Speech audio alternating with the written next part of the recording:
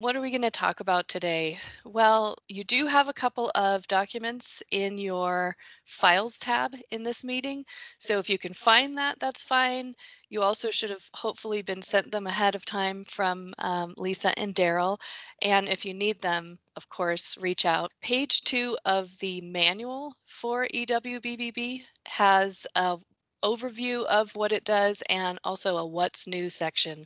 So feel free to open that up and follow along, but I'm going to take you pretty deep into what that means, what's new for this year. Nothing too scary. And also a section I'm calling Take Note, which is really things that have been more of a source of confusion or questions that are more common, or maybe some issues with the app in the past. So we're going to talk about what's new, and then we're going to talk about taking note of a few things. And so just to jump in, what's new? This year we've got a field that's called year round, and it's defaulted to no. And that year round field is important because it guarantees that the end user tools transfers your year round trap sites into the next year's map. So it saves you that time and trouble to map them again for the following year. So if this is a year round trap, you should change that to yes, that field. Otherwise, it's defaulted to no. And there are also some new trap site types, trap types and lures that are available as choices. Otherwise, no change as to how those fields are handled. Pretty simple so far. And then we also have a field sample ID that is remaining, but is optional this year. Last year it was a required field. And then we were kind of confused as to what to do, and so we were putting in none. This year it's optional, so you don't have to worry about that too much. If it doesn't apply, you can just leave it. And then the base maps changed a little bit from world streets to world imagery. You may or may not notice or care. I think it's pretty cool. So I want to show you that because I can show you on my iPad that view and how to deal with those. I'll open collector, how to deal with those layers in your map. And I'm connected to Wi-Fi and it's kind of working at loading the maps that I've got here. You guys are all familiar with this loading screen, I'm sure. And it's going to open the last map I was in, which happens to be our training version of your 2021 EWBBB trapping collector map. So I'm in this one that's ended with training. So we can play in it today if we need to. But yours will not have that training appended. It will just end at the 2021. And so you can see I've got a couple of sites that I've kind of practiced with, some little symbols if you can see that. And in order to toggle that layer, it's this little kind of stack of papers is your layers. And there's trap sites that you can toggle on and off. So you see my symbols disappeared. If I turn it back on, there they are. And then this world transportation base map is really, if I zoom in, it's a little better view, but it's got the streets labeled for you depending on your zoom scale. So when you're zoomed way far in, like I am now, all the little streets are labeled. If I turn that off, that labeling disappears. So if you want to toggle that on or off, you can just go to this layers menu and go ahead and toggle on or off. So I'll close that for now. I wanted to show you that business. And none of these new fields or the base maps really affect the workflow, but there is a workflow change. So let's stroll back to last year's training and review the place a trap workflow to see where this change occurs. It's this workflow to place a trap, which now includes a required activity of install. So let me show you what that workflow looked like last year. Last year, it would usually be more of a beginning of the year thing, typically, most typically, although it could happen at any point where you decide to place a trap in a location. And placing a trap stores the trap location on the map and the information about that trap site itself. And then all future visits were considered a trapping activity. And this is the list of the types of activities: monitor, replace, remove, inaccessible, those types of things. And this year now we're adding an install trap activity. And so when a trap is placed, you'll fill out that data form and immediately follow that by by an install activity on that trap. So let's look at what that looks like.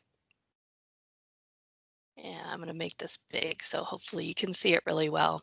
So to place a trap, you would tap this little plus button to add, choose, and remember I don't know anything about your program, so I'm just going to do a random choice here. Complete your, and again, totally mismatchy. I'm sure you guys are seeing that this doesn't make any sense, but complete your data form. And I'm just putting test and kind of random things just to complete it. I'm going to say I'm in a residential, if I can find that.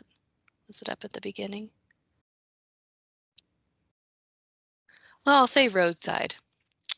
And see this little blue dot is actually my house. So if you need to find me, I'm home. And I'm going to say year round. I'm going to leave that at no. And I'm just going to make sure that this says it's a test. And I'm going to update my point and submit. So that would be placing a trap. And then immediately to follow now, this trap site that I've just placed is selected because it's got that blue around it. That blue dot is just my GPS locating me. So this orange trap site is selected, I can see automatically, and my very next step will be to do a trap activity data entry of install. And I can do that by either tapping this link or scrolling up on the data form to this activities, which also has this link here. And that opens the activity form. I will add, I'm going to fill this out like I really am, and the activity type will be install. And this is not required, so I'm not going to worry about it. And I'm going to give this a test. And then here's another caveat that we want to pay attention to. Here's a survey date. You can see right now it's a bug that defaults it to. Obviously 1899 is not correct, but the easy fix is to open that and tap today. And there we are with today's date and time, and submit.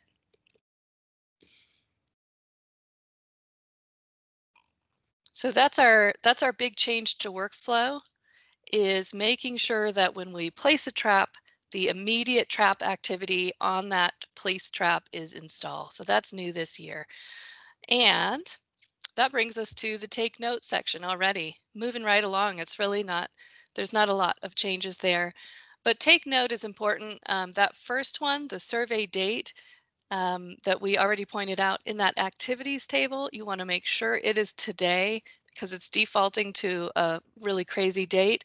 One thing I like to do is once I've completed that data form in the activities table, I always take a moment to review each field for correctness and consistency. And I always hit today one more time at the end before I hit submit.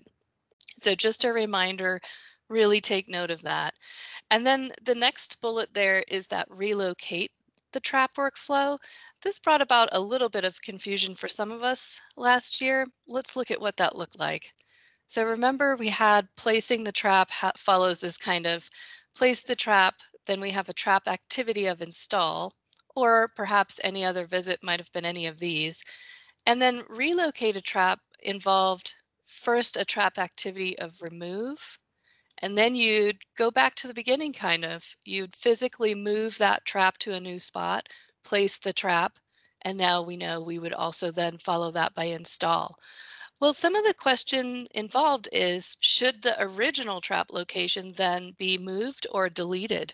And the answer to that is emphatically no. That trap symbol remains on the map. And some of us thought if you're relocating a trap, we shouldn't be seeing that symbol anymore. But this is actually an important part of our database entry to have that point there. And the last entry, the last trap activity should be remove on that site.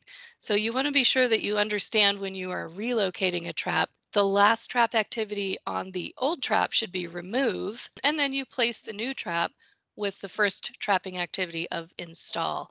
If maybe a point was placed in error and you think it really should be deleted, That's something that your supervisor should approve and a GIS professional should perform for you. It's not easy to recover a deleted data point, and so it's important to know that that's not something you just want to do without a lot of thought and multiple heads on it, multiple opinions on it. So remove is a part of the relocate workflow, but a remove activity that's recorded for any reason should not result in actually deleting that symbol from your map. The site symbol should remain. And again, just to emphasize this removal or lack of year-end removal activities is really one of our biggest data quality issues every season. So you want to remember to record remove when you're relocating a trap or removing a trap for any reason. And also, it helps determine the end of a survey period, which is a vital piece of information when the data is exported for upload to the NAPIS database. The ArcGIS Collector application is especially helpful because data collection can happen without internet connection with a little prep. Today I'm in my basement and I am using the internet, and so I'm live feeding back to our online map. But this last bullet point of offline map areas is an important part of our workflow out in the field. So you want to be sure that you're preparing by downloading offline map areas and following the disconnected workflow. Some of you might remember what that looked like. This was from last year. The disconnected mode workflow in ArcGIS Collector is super handy. It's also a real problem at the moment. Esri is working on a bug that is not allowing some of us to download offline map areas. So it's something that you should note as maybe we might be having some issues with and might need to do a workaround, but it's really the beauty of ArcGIS Collector in normal terms. And the workflow basically goes like this, that you begin connected to the internet, as I am now, download map areas, then disconnect from the area from the internet, go out into the field, collect that data, and once that's all collected to your device and saved, and you return back to an internet connection, then there's a synchronization phase where you sync that data back up to that hosted map service, as well as pull in data into your map. So that's an important part of the ArcGIS collector application that really helps us in the field collect data offline. And there's lots of video explainers. Hopefully some of you had time to check out the APHIS PPQ field data collection playlist on the APHIS YouTube channel.